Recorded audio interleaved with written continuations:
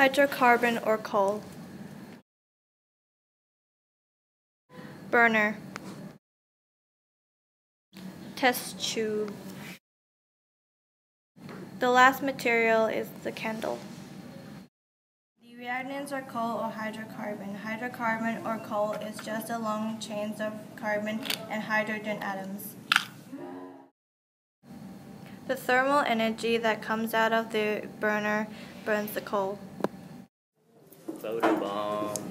First, we light up the Bunsen burner. Sure, yeah. Then we wait a few minutes for the coal to burn out. Like for our information.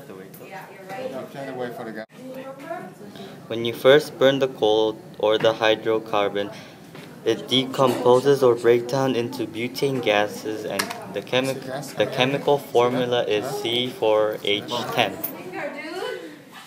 When the butane gas is burned again, it produces H2O in the test tube.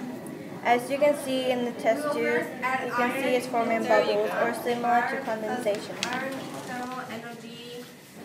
Then the butane gas escapes through the small hole in the tip of the dropper tube. Then the candle burns or combusts with butane gas to form carbon dioxide, CO2, and water H2O. In order for combustion to happen, we first need decomposition to happen. This is when the hydrocarbon breaks down into smaller parts and form butane gas. It's called combustion when the butane gas form H2O or water and CO2 carbon dioxide. Thanks for watching, guys.